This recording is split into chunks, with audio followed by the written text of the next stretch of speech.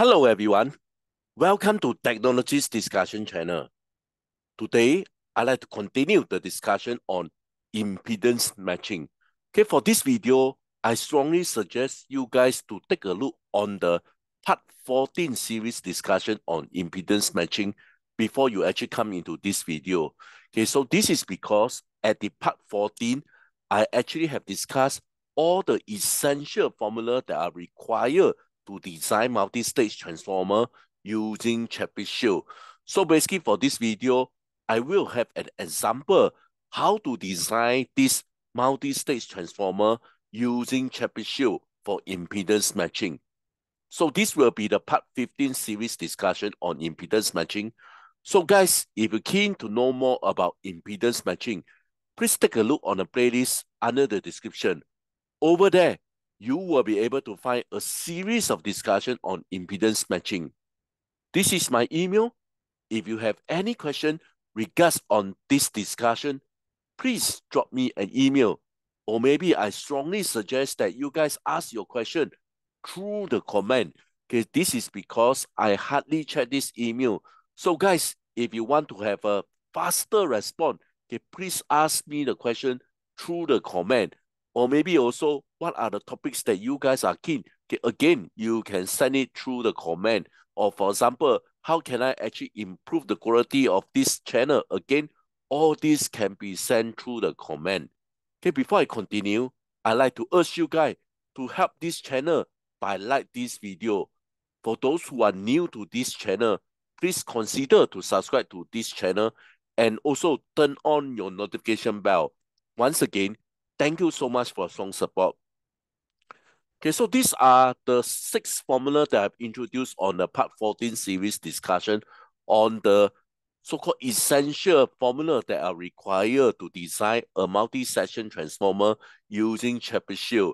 Okay, so basically I have explained how we can actually utilize these 4 formulas.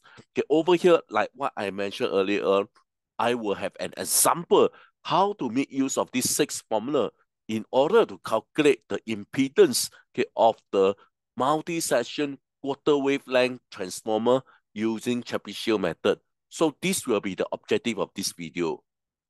Without delay, let's quickly come to the example. Okay, for example, for this example, I'm actually tasked to design a 3-session, okay, which means that n will be equals to 3. Okay, using this Chebyshev transformer in order to match a 100 ohm loads to a 50 ohms line, okay, with the maximum reflection coefficient equals to 0.05. Okay, so whatever that are given, okay, I have written over here, okay, to make things easier. So I will take a look on this from time to time. In short, you can see from here, this will be the load. Okay, so this will be the transmission line. You can see that it actually matched through 1, 2, 3. 3 session. Okay, basically I need to design this 3 session using Chebyshev. How can I actually start to do this? Okay, before I continue again, okay, if you still remember on the part 14 series discussion, I have mentioned that Chebyshev, I actually will have a symmetric link. Okay, so again from here, okay, since this is 1, 2, 3, and basically right at the middle of this 2nd session will be my symmetric line. And basically, I draw this symmetric line. You can see that my first reflection coefficient and my second reflection coefficient, they will be the same, which is denoted over here. And the so-called the 0 reflection coefficient and the 3rd reflection coefficient, they will be the same. So basically, this will be the first characteristics. Remember, for Chebyshev, you actually will have a symmetric line. So basically, for this case, since n equals to 3, I know that my symmetric line will be right at the middle of the 2nd session. So therefore, I plot this characteristic line. And from here, okay, I can also easily so-called link the 2 same reflection coefficient as you can see from here. So once I done this, I will make use of the first formula. Okay, remember there are 6 formula. So this will be the first formula. And the question given to me, I already know that n equals to 3. So over here, you can see that I substitute n equals to 3 in order to get this equation. Okay, so for later on, okay, basically you can see that this is basically the equation which I have derived on part 14. Okay, because of the time, I'm not able to do this again. So again, if you are confused how I actually get this, like what I mentioned earlier on, please take a look on the part 14 series first before you come into this video.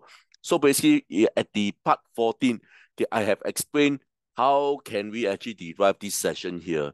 So in short, basically, you can see from here, okay, so this T3 is actually what is over this term.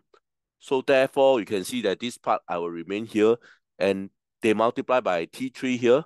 So basically, all the T3 term I actually replace by here, and I actually expand the bracket. So basically, this will be the overall so-called equation, okay, for the first equation. Okay, so once I done this, I'm ready to move on to the second equation. Okay, so what can we do on the second equation? So this will be the second equation. Again, I know that n is equals to 3. So from here, you can see that n equals to 3.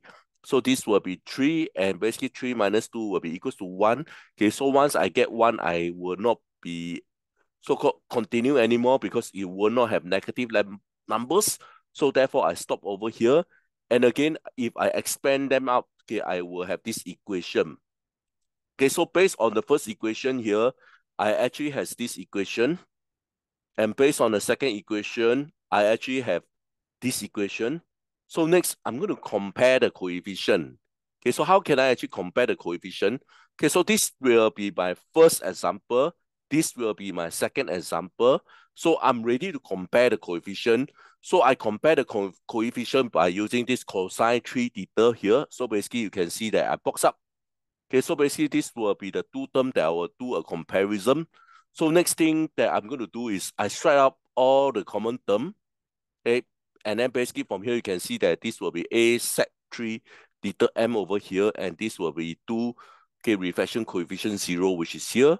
And again, to find the reflection coefficient 0, I just need to move the 2 over. So basically it will be a divided by 2, okay, sec 3 theta m, which is shown over here. Okay, so basically this is one equation, okay, which allow us to find the reflection coefficient at 0. So next step, I'm going to do a compare coefficient using cosine theta. Okay, again, I'll box up. Okay, so these are the two things that I need to do a comparison. Again, the same thing, I cross up all the common terms, and basically what I left over will be simply this. Okay, so over here you can see that this will be simply just 2 reflection coefficient 1, which is here. So what is left over here will be 3a sec 3 theta m, which is written over here. And this will be 3a sec theta m, which is written over here. So I just take the common factor, which is the 3a. Okay, so I left this term here. Okay, again, from here, I can easily calculate what will be my so-called reflection coefficient 1, okay, by moving the 2 onto the other side, which I will so-called derive at this particular step. So from here, you can see that by having the first and second equation, and then after that, I do a compare coefficient, I'm able to find my reflection coefficient at 0 and reflection coefficient at 1. And then if you still remember on the earlier on, I have mentioned that when we actually use Chebyshev, it will have a symmetric line. And once I have a symmetric line, basically this theta 1 will be equals to theta 2. And this reflection coefficient 0 will be equals to coefficient 3. So therefore, I have fully designed this. Okay, so what's next is I need to find the impedance, which I'm going to explain again how we can actually do this. Let's quickly revisit the equation here. So next, okay, we are going into the equation number 3. Okay, equation number 3, okay, so basically what will be the A term? Okay, the A term will be equals to the maximum reflection coefficient. Okay, the key thing is basically the sign will be unknown. Okay, whether is it a plus and minus is unknown, but A will be always equals to the reflection coefficient, the maximum reflection coefficient, whether is it plus or minus, it actually depends on this ZL minus Z0. If this term is a positive, then A will be equals to so-called reflection coefficient M. Okay, if this term here will give me minus, then I will have A equals to minus reflection coefficient theta M. So basically from here, you can see that ZL minus Z0, okay, is actually a positive number.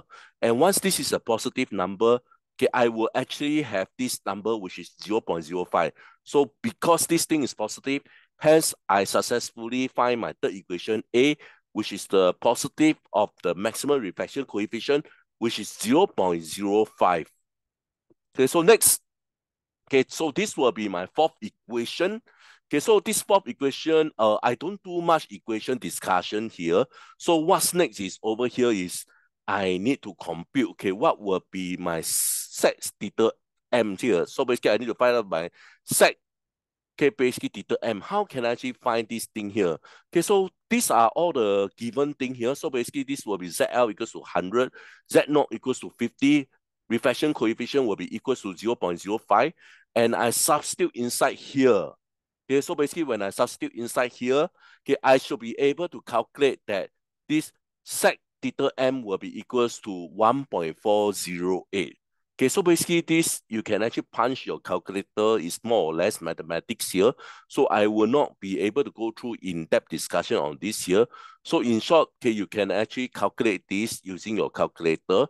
And then if you really want to find, okay, so the theta m here, you can actually do a reverse here, and you actually can find that the theta m is actually 0.78 in terms of radian. Okay, so now I'm ready to calculate my so-called reflection coefficient at 0 and my reflection coefficient at 1 here. So how can I actually find? Okay, remember earlier on I found my A value, and over here basically I have found that this set theta m is equals to 1.408. Okay, so therefore I can easily find my zero reflection coefficient.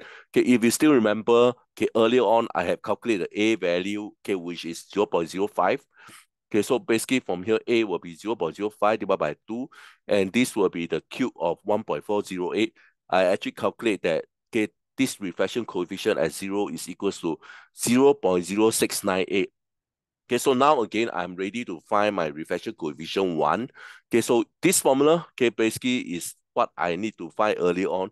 If you still remember, this is actually where I actually get this formula here. Can you see? So basically, this will allow me to find the first reflection coefficient. So once I have this, I'm ready to find my first reflection coefficient. Again, 3. Okay, so A will be 0.05. Okay, so this will be cube minus this. So again, from here, I can compute my first reflection coefficient, which will be 0.1037 here. So basically, as I mentioned earlier on, okay, for this reflection coefficient at 3 will be equal to the reflection coefficient at 0. So they will have the same value of 0.0698. So reflection coefficient 2 will be the same as reflection coefficient 1, which is 0.1037 here. So basically with this again, okay, I'm ready to move on. Okay, remember what I need will be the impedance value. Okay, so basically this reflection coefficient is I would say is useless. Basically it will be helpful for me to find the impedance. So how can I actually find the impedance? Okay, so this will be so-called my second last formula here. So basically this will be my second last formula. Okay, so over here you can see that basically I have found this reflection coefficient here. So if I actually rearrange this formula, okay, I can actually find what will be my Zn plus 1 equals to Zn 1 plus reflection coefficient n here.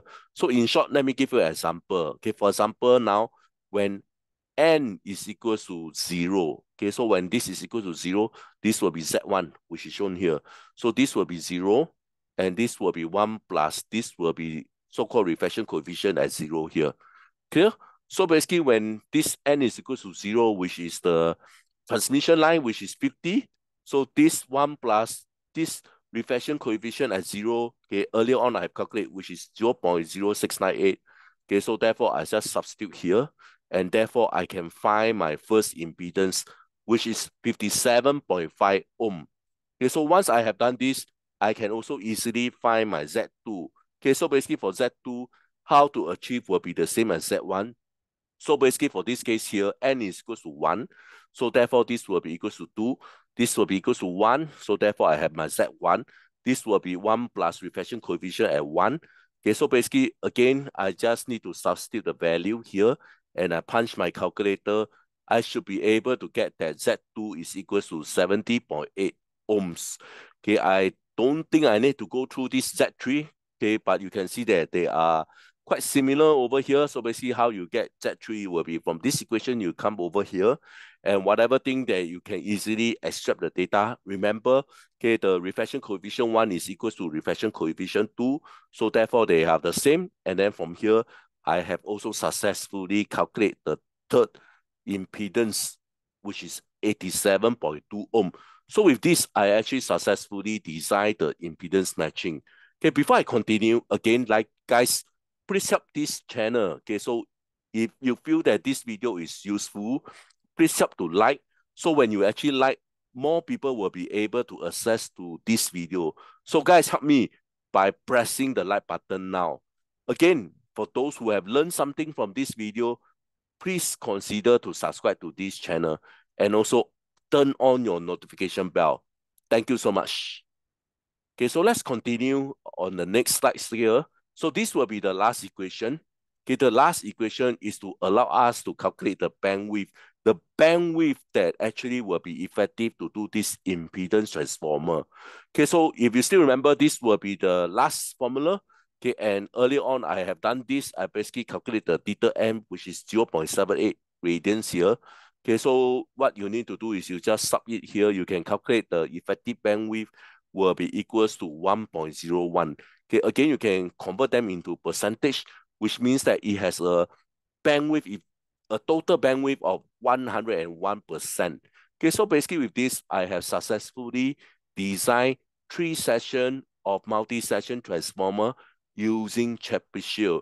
Okay, so but again, okay, I'd like to show you another alternative. How can I actually find all this? Okay, so this example will be much more easier. Okay, so basically this is what I'm actually all given, right? So basically this is what I actually all given here. So again, if you can refer to a table, okay, which I'm going to show you to you how I actually get all this data. Okay, so what I'm going to show you to you, this will be what I have, which is 0.05, n is equal to 3. Remember, basically for this will be 100 divided by 50, which is equal to 2.